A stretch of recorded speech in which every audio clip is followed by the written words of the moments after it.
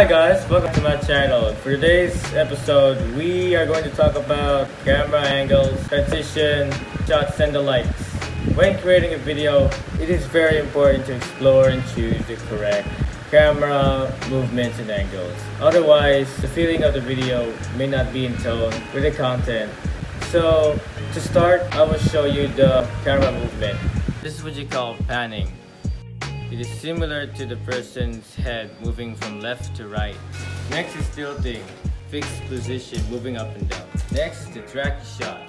This is where the camera follows the subject backwards or forward. And this is what you call dollying. It is used on a surface, often on tracks, to create smooth movement. Next is zooming.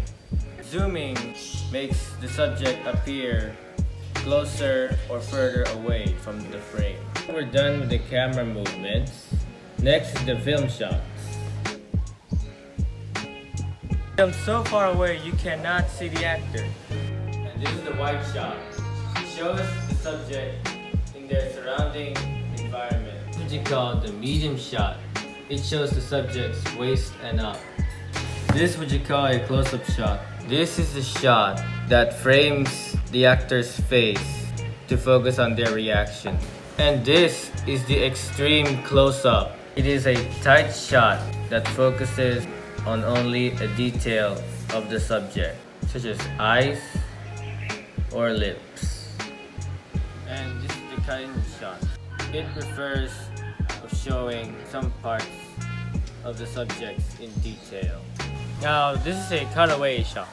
It is an interruption to view something else, like this. This is a lower angle shot, which is kind of self-explanatory. And if there is a low angle shot, then there is a high angle shot. And this is the arc shot.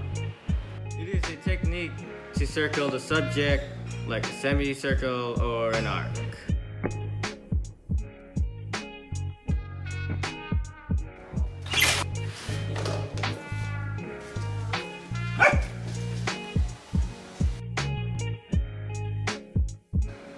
So the next time you guys watch your favorite movie, you watch out for the camera angles, transitions, shots, and effects. Who knows, maybe one day you can make your own movie.